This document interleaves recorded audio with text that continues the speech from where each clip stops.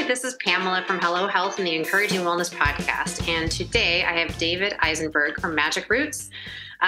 David's journey is a really cool one.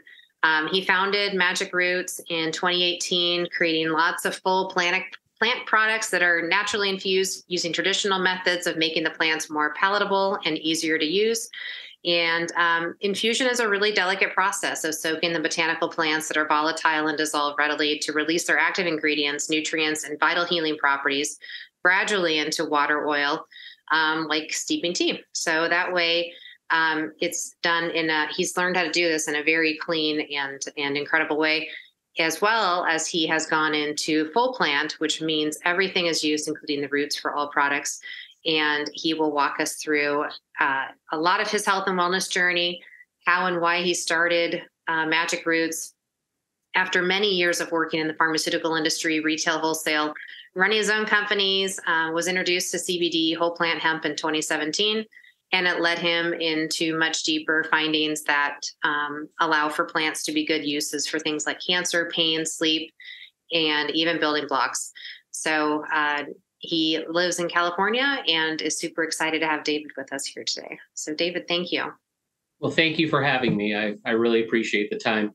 And it's encouraging to, as it says on your statement here, it is encouraging to be able to come into this realm and be able to help people understand more about the plants that we've lost sight of.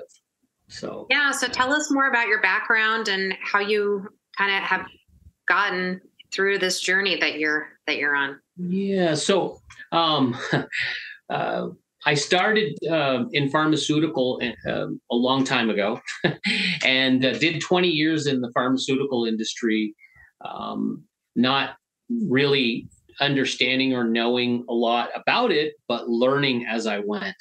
And everything from diabetes care to actually teaching doctors and lab technicians how to run equipments and or tests, everything from insulin pumps to slide-based assays for lupus, determining lupus, to teaching techs how to run big test machines for HPLCs and things of that nature. And I also worked in the other side, in the laboratories and things of that nature. And I saw some of the things that went on in that industry, and it was good. But at 20, I was done. I had enough. It was a rough industry. It had its ups, its downs. There were good people, bad people, as in any industry. And then started my journey into my own businesses and started to educate myself in the business side. 2017 rolled around, and some friends of our family actually introduced me to CBD, and needed to use that for some family issues too.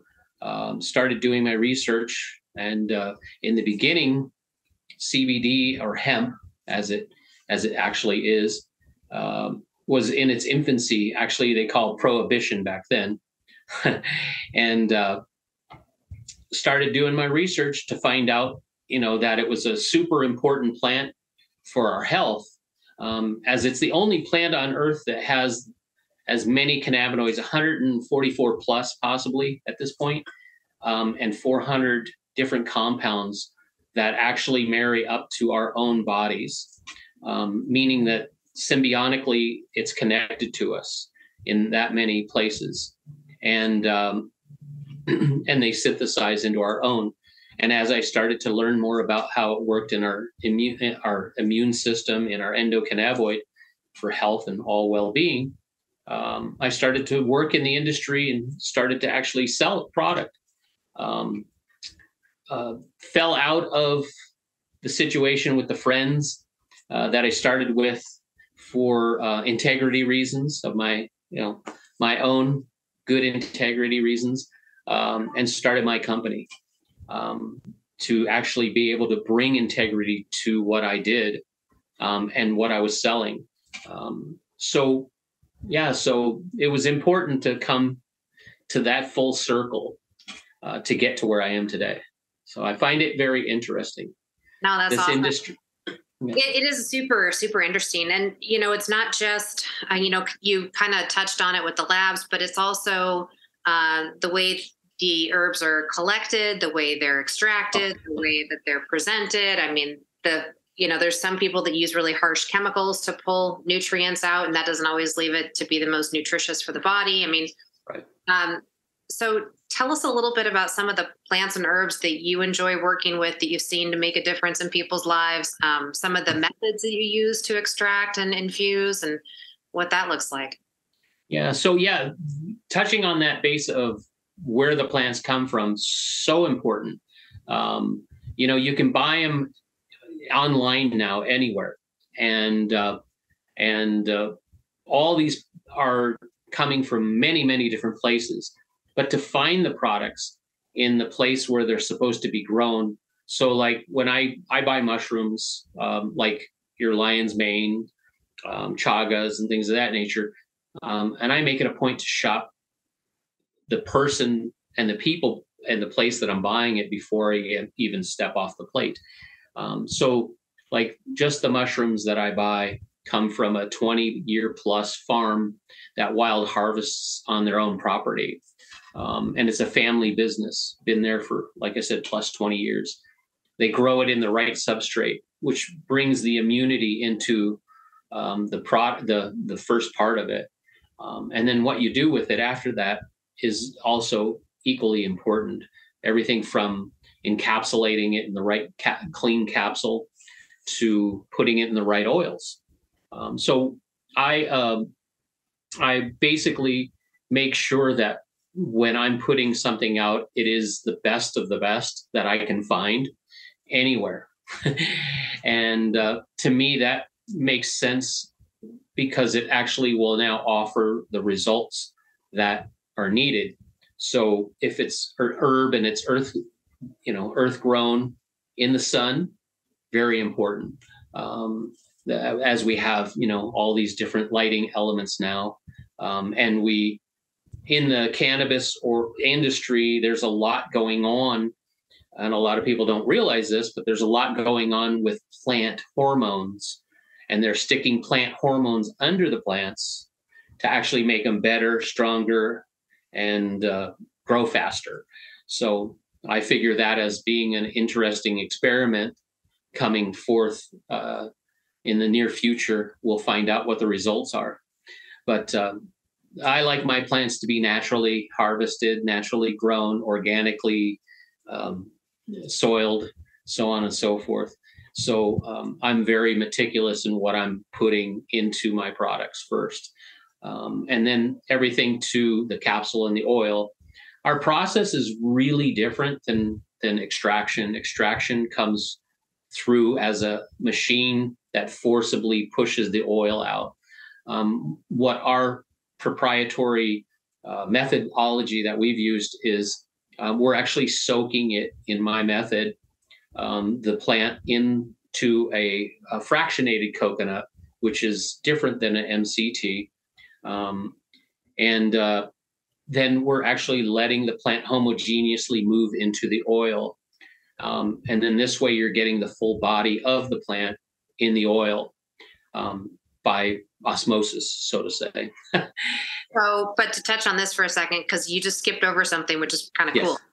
Talk about what is a fractionated coconut oil versus an MCT oil. Okay. Yeah. So an MCT is a single-celled type of triglyceride. Okay.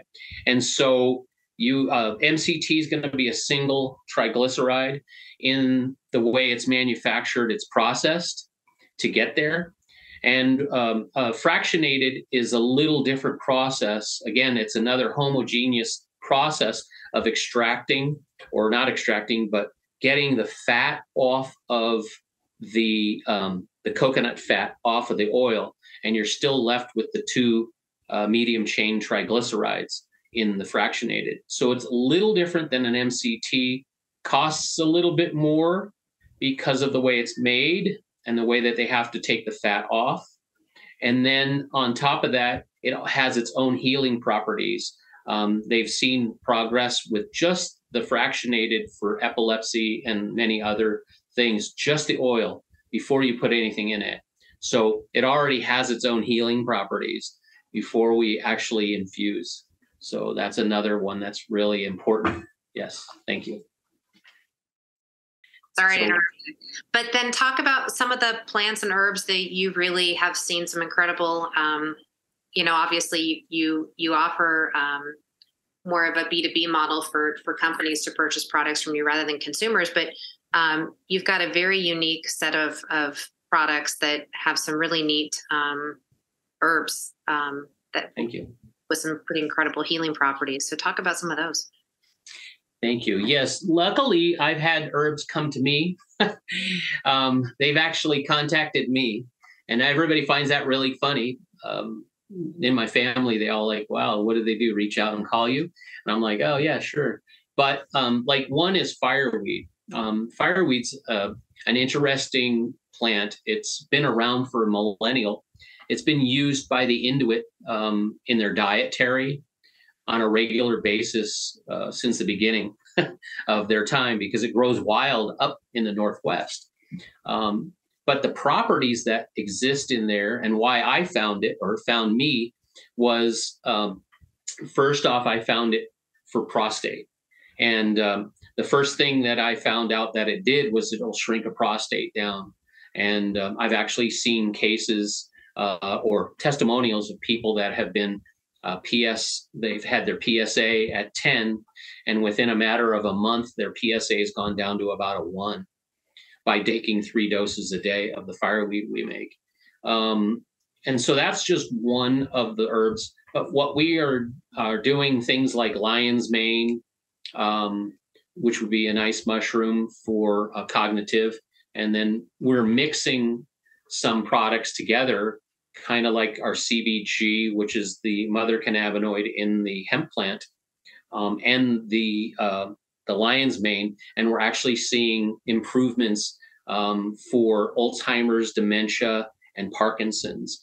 And because the plants are grown in the correct substrates, they actually have more action that way, which to me is the most important part, is if we can get them to do something within us correctively. And same thing I do with the hemp too. And hemp has so many different good properties, everything from being able to neutralize cancer to the CBG, working on tumors and things of that nature.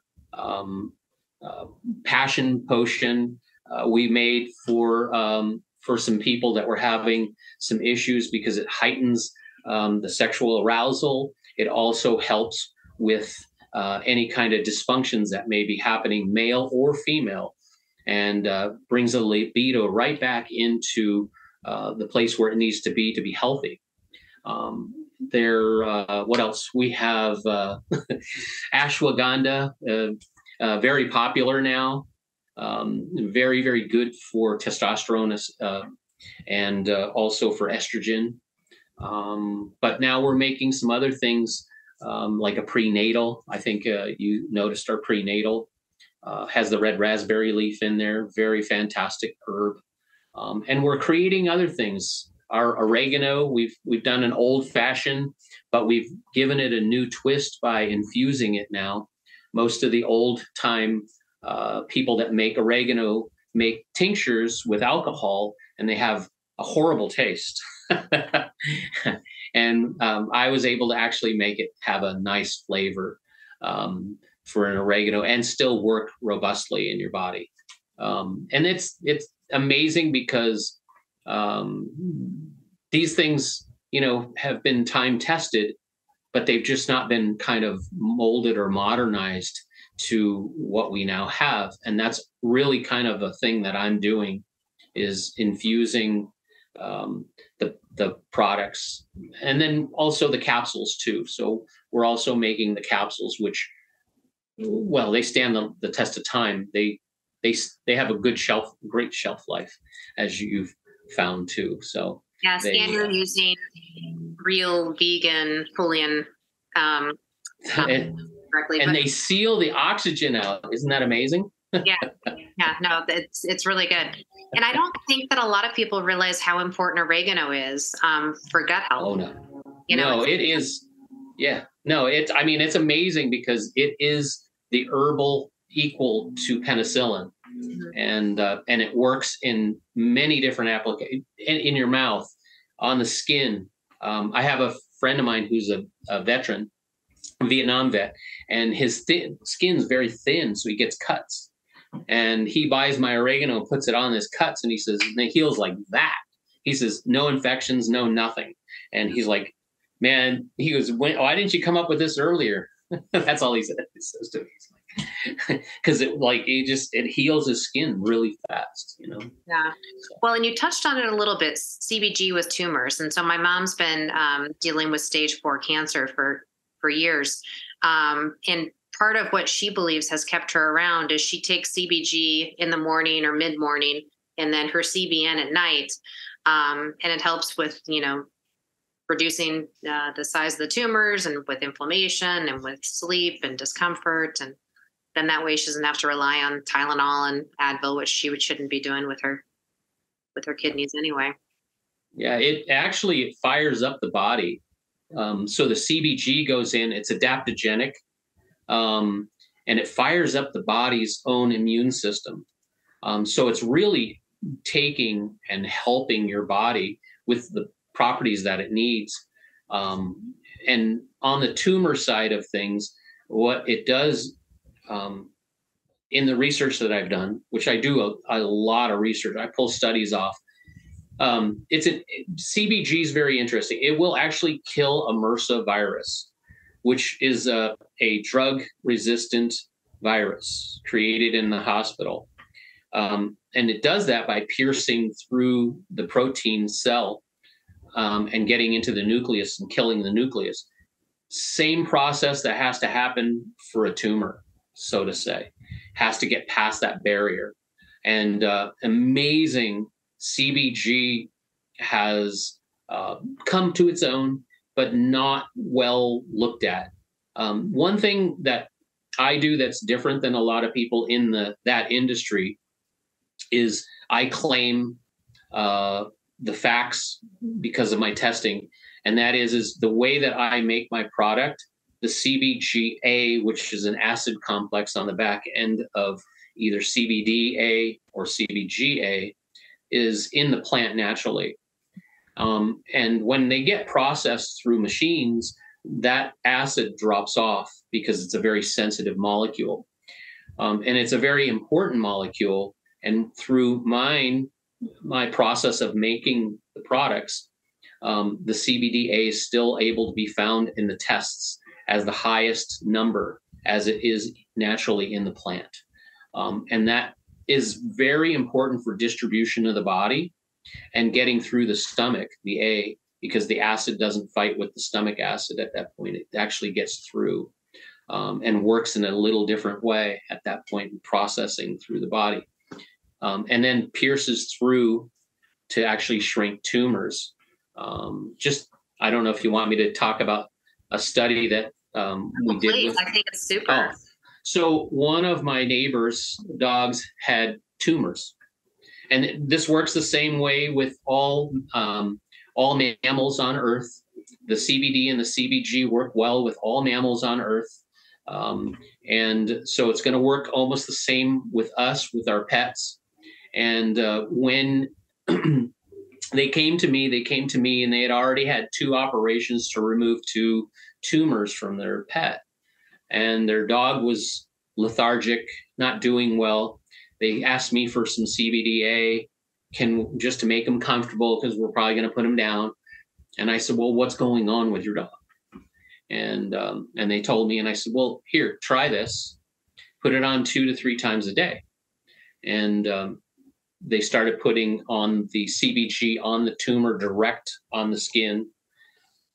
And within a matter of a week, the tumor dropped and went down, subsided. The dog was up, walking around, wagging its tail and eating again.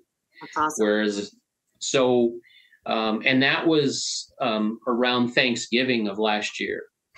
So happy to report that dog is doing well. And so there is a plant. There are plants that have the ability to actually help us through certain situations. We only have to seek them out. And I think hemp is one of those, because it has the 144 different cannabinoids that marry up to our body, what we already have inside of us. I believe it's one of the most important plants in our arsenal of life. Yeah, no, it's awesome. And there's a lot of discussion now around psilocybin. I believe that's how it's pronounced. Yes. Might be messing that up. If not, you're close, because I'm gonna mess up the pronunciation too. So. Yeah, which some people might call magic mushrooms, or so tell us a little bit about what you know in this space and what you think is valuable. Yeah. So about almost a year ago, I had a friend of mine who was a nurse, and she was getting very recluse. So she was having a problem, and she was taking my CBDA products, and she asked me, "Would you be willing to make me a mushroom, magic mushroom infusion?" And I was like, "Well, let me research it first and find out." And it took me a few months to really dig in to figure out how it's going to work and how the mechanics of infusing the mushroom into the oil, and what the numbers needed to be, so on and so forth. And I kind of came up with a recipe and put it together. In California, we're in a prohibition in that right now, possibly going to be legalized by this year, by the end of this year. It is legal in certain areas of California. And one thing that I do know about it is that it actually works really great in the cognitive area of the brain, for rewiring, rerouting thoughts. And so by my abilities to infuse it, we were able to get rid of the harsh taste of the mushroom. We were also able to get rid of the gut issues that usually come or are associated with mushrooms, where people will feel their gut kind of feel a little bad, depending on the mushrooms they're taking. And we're able to actually set it up so that it was a nice micro dose. She started taking the mushroom infusion and said, "Wow, I don't know how you did this, but this is perfect. And you nailed it the first time." And she says, "And I'm already feeling better." And so she now is back to her normal nursing, going out socially, being good in society again. And what basically is happening with the mushrooms is that, and just in a PTSD, what happens with us is we'll get stuck in what they call like a loop video playing in our head. That's the only way I can describe it. So you have a little loop video running in your head, and it just plays over and over and over and over again. And it's stuck in your head. And that's that subconscious area that's just stuck there. So with the mushrooms, in a micro dose, in a small amount, doesn't get you really high, because it's not meant to do that. It's meant to go in, might make colors a little more vivid. It might make your focus a little more intense, and it might make you heightened awareness of everything around you. What it's doing is actually helping that loop video that you have. It's actually helping rewire around it. So the loop video can play, but you have a new thought path that you can use around that video. It's the best way I can describe it, so that you can clearly think forward instead of being stuck in that past situation. So with that in mind, if it's making you more focused, is it the kind of thing that you would take with breakfast, mid-morning, lunch, or is it more of a nighttime, let your brain kind of revive while it's not overly stimulated?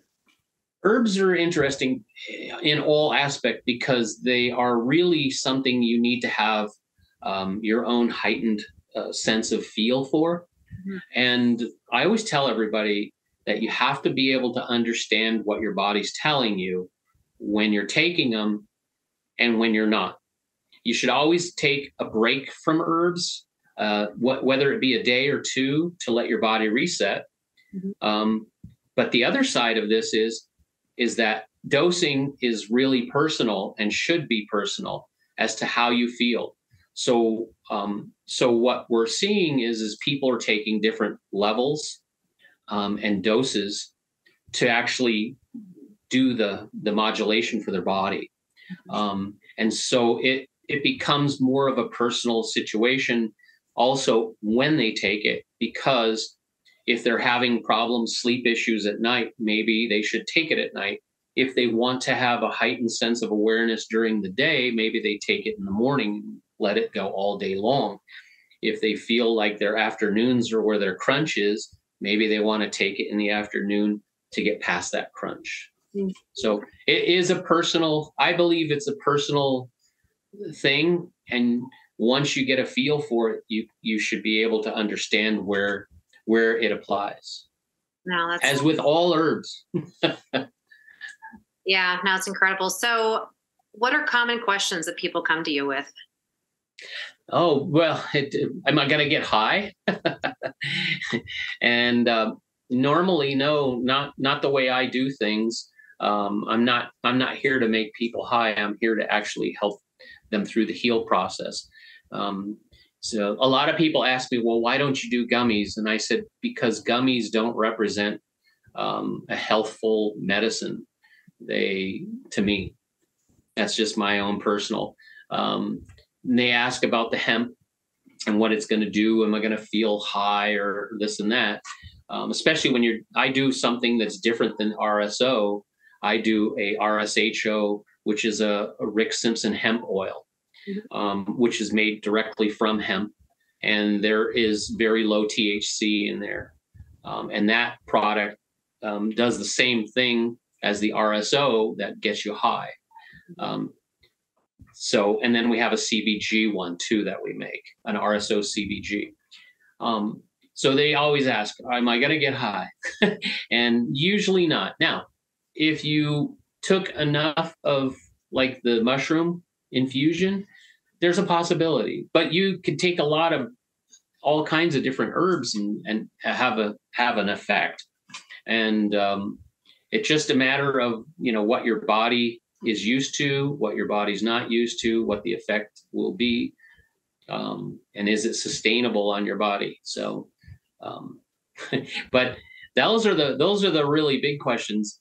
Like if you microdose the mushrooms, you're not going to you're not going to lose control or be out of control. I've had some of the most questions have been on the mushrooms. And most people are like, well, I'm scared. And I said, well, do it on a weekend.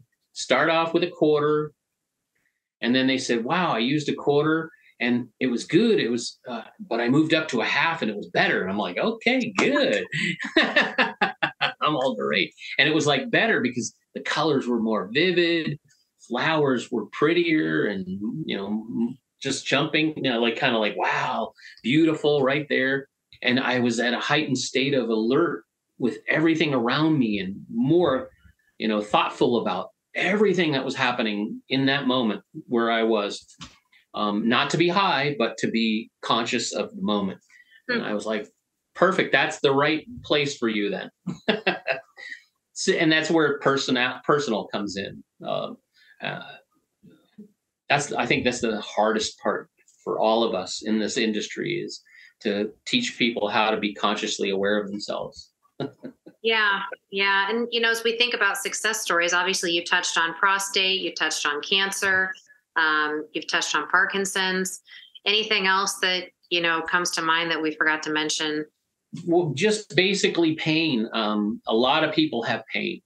And when you get into that situation, there's all these drugs that are out there that can be prescribed for that. Are they fixing the problem? No. Basically, they're kind of masking the problem. The RSHO is probably like a really great pain relief, the RSHO. I've had people that have gone through surgeries in the hospital. I had a lady that had her neck fused because she had a problem, and she refused any meds in the hospital. Only thing she took was my RSHO for pain, and totally worked for her. She just took a bunch of it. You feel high. Nope. If anything, you'll get tired, but that's because your body at rest heals best. So if you listen to it, you'll be healing better when you're asleep. And so she took a lot of RSHO. They're healing. I have another lady that had a thyroid problem, and it was corrected with our CBDA. And there's so many. The fireweed. I can tell you a story about a boy who's 7 years old that had a bad incontinent problem with his bowels.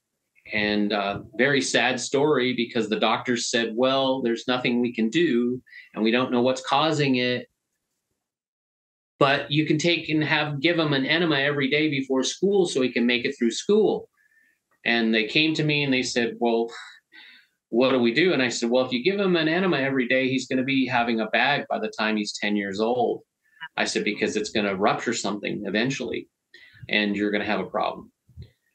And I said, so let's start with the fireweed on the weekend and see what happens. Give it to him 3 times a day. Well, he hasn't had an enema since. And he now is playing softball. He goes to school. Questions are good. Solutions are good. There's solutions for all kinds of different things that go on in life with herbs. And we basically have the ability to heal ourselves with the right recipes. Well, and fireweed in particular, it has anti-parasitic properties. Is that right? Or yes, has antimicrobial, antibacterial. It has vitamin C. Has, I think, vitamin D. It is loaded. It is a amazing plant. I always look at plants from an aspect of, at this point in my life, from how they operate on Earth. And so fireweed, interestingly enough, in Alaska, if they clear cut a forest or burns, the first plant to come up and enrich the soil is fireweed. So it starts what we call new growth and replenishes the soil and starts everything over again. So I always look at it that if that's what it does in nature, we're just a smaller ecosystem. So when we take the fireweed, it reboots the system, and it does exactly what it does out there in the wild. And so I like to think that that's how the plants work inside of our ecosystem, because we're just a smaller version of the forest. So. Yeah, no, and I totally agree. And I think there's so much time spent on taking prebiotics and probiotics, but we also need to really, really be clear and thoughtful about making sure that we're taking certain herbs that clean up the gut too, that are antibacterial, antiviral. Yeah. Well, we're very, very set on our vitamins. Yes.